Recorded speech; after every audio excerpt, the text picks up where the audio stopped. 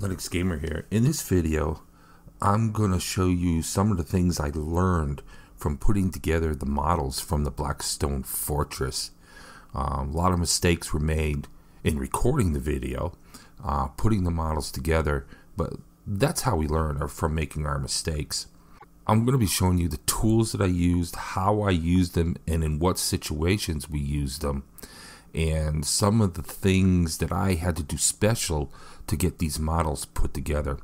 So let's get started.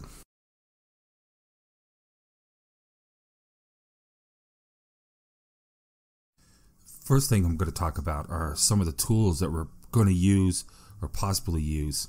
Now, the first tool that I picked up is a toothbrush. It's a soft bristle toothbrush, and when you first get the minis, they come in spools, and they have resin that's around on those spools when they pull them out. So what you want to do is take the soft toothbrush and get in there with some hot soapy water and clean the resin off.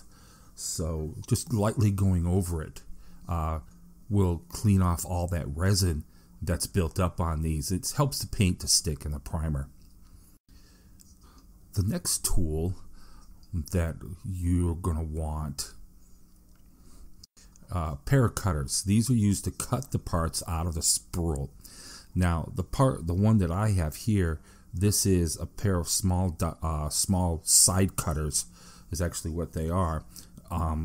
There are some that have smaller heads on them so that you can get in real tight. With these you can't get in really tight, but I'm going to show you how I actually use these to get a good tight cut with these.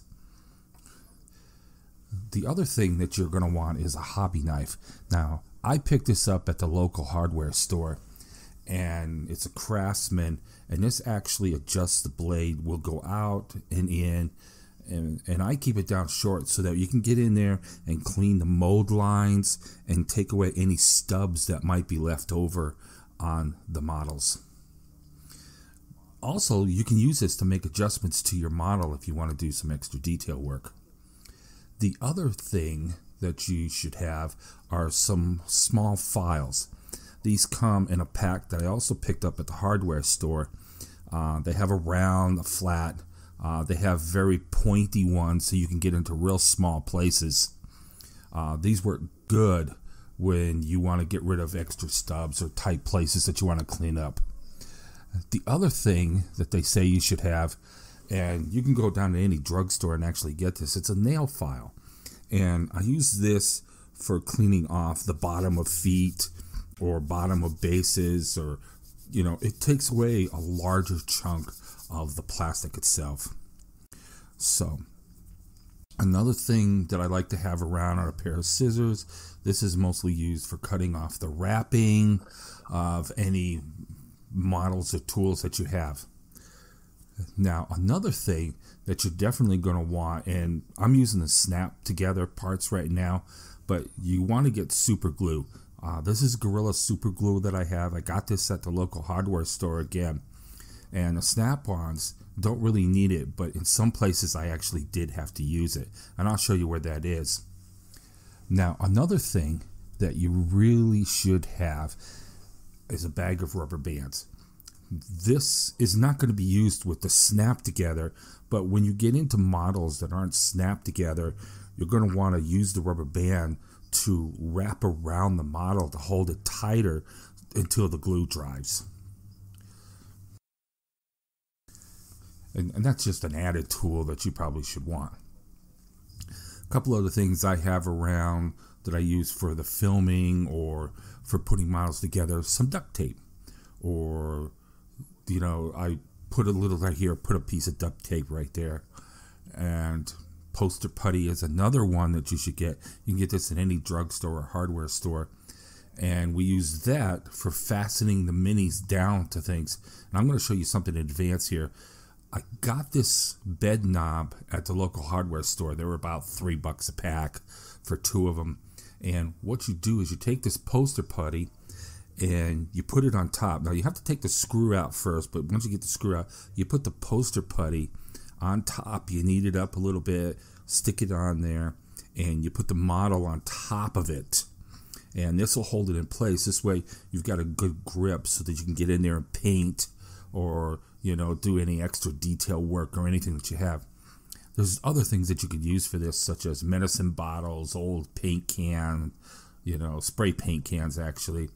Citadel actually has one that they do sell that you clamps right in there and you can use.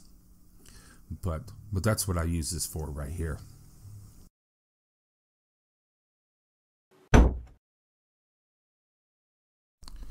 The first model starting out, the Rogue Trader, this had 4 pieces that had to be put together. A3 and A4 went together with no issue. However, I ran into a problem with A1 and A2. A2 is basically the arms, and they were just kind of fit into the front of the body, which was A1, and then you press together the back and the front to hold in the arms.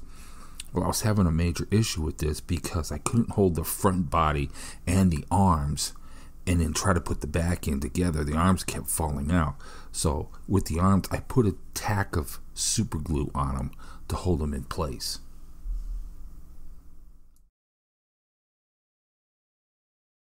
Once I got everything together, I put the base on. Now, it has a little bar and it fits into the slot.